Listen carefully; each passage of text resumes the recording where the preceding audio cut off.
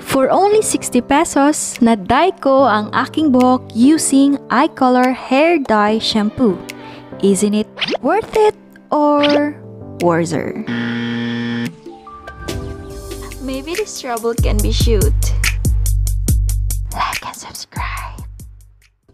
Hi everyone, this is your troubleshooter Ria. For this episode, I am not fixing any problem, but I'm gonna testing a product which is only cost around 60 pesos. Presenting iColor Hair Dye Shampoo. Ang napili kong shade is medium brown since I'm a fan of a brown.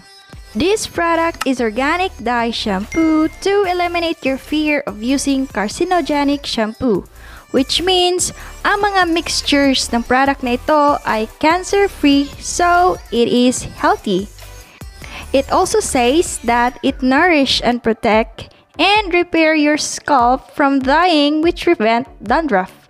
Sounds cheap and safe. Maya-maya, pag-uusapan natin ang mga advantage and disadvantage ng product na ito. Ang direction is simple and obvious, lalo na kapag sanay ka na sa mga hair dyeing. Well, na-appreciate ko ang gloves nila since dalawa ito and di mo na kailangan maghanap ng gloves para hindi madumihan ang iyong mga kamay. Ang ikinagugulat ko lang ay kailangan daw i-apply ito sa dry hair. I don't understand. Dapat wet hair since this is a shampoo. I don't think magka-full coverage ito sa aking buhok even I have a shorter hair. Well, after daw ma-apply ito sa ating buhok, massage it for 3 to 5 minutes. Then set for about 60 minutes or 1 hour. Rinse well, then on the following days, tsaka ka na magamit ng regular shampoo. Well, simple. Honestly, nagpakulay ako ng buhok 4 times. The first one is expensive yet not satisfied about the effect. I don't know. The second one is somewhat effective and cheaper. But the third and fourth, kailangan ko pa ng finishing kasi hindi ako satisfied sa color. Gusto ko yung brown. I don't know if my hair is resisting hair color or sadyang mali lang talaga ang shades na napili ko.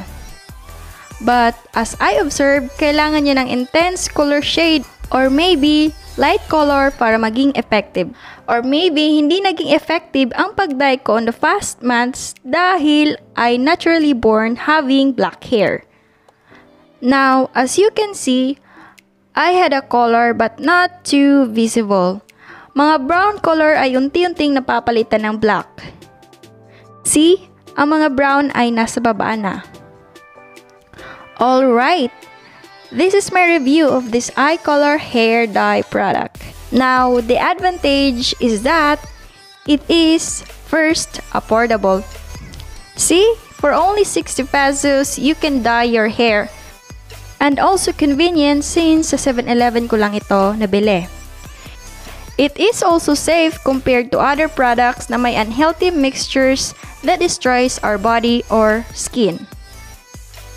May kasama din itong gloves which is not just 1 but 2, which is good.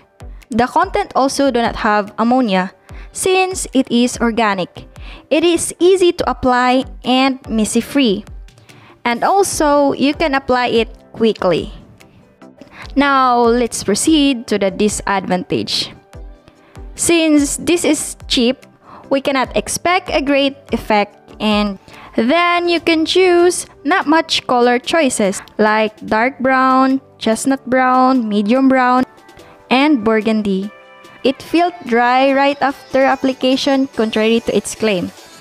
Maybe some sensitive hair or dry hair must need to keep nourishing their hair after using this.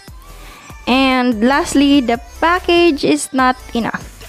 Even I cut my hair, 1 sachet is not enough. How much more if you have a medium or lengthy hair? Unless you buy 2 to 4 packs. Maybe it will do a full coverage. I don't know. Now, after I massage my hair for 5 minutes, I will set this for 1 hour and see if it's effective. I do this at night, so I might expect the color is not visible. After I rinse off with water, I get this hair color. I see shiny hair, some are brown, but I guess those are the color I have in the past. Maybe I will try tomorrow after taking a bath and see if the color does not fade.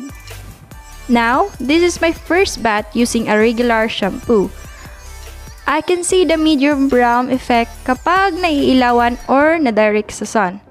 Siguro I got a wrong shade since my hair is black. Dapat yellow or light brown ang pinili ko para mas brownish yung effect. But sad to say, the iColor have fewer shades, so I do not expect. Now, I feel my hair is back to normal. But once hit a light, the brown effect is shining. I have read many reviews about this. Some who use black achieve a black hair. Sounds effective. Now, here's the question. Will I purchase again? Well, siguro if magpa-blackening, definitely. I will purchase it, pero if color shades I cannot grant, I will buy this again. Kung gusto ko naman ng affordable but yet effective na product, I choose Hanshin hair color. Overall rating for me, well, this iColor hair dye product is worth it. Since it is organic, cheap, easy to apply, and quick. Maybe worser if you have a lengthy hair or you are eager to have a hair color. This product for color is not a good choice. Or unless we do have a different criteria for judging. So, judge by yourself. See you on my next video. Have a colorful day ahead.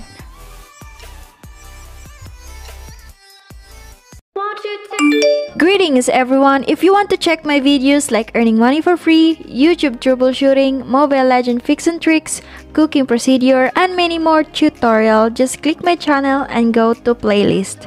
I am very fond of making tutorials and troubleshooting. I hope I helped and pleased you. Don't forget to click subscribe. Have a good day and thank you. We can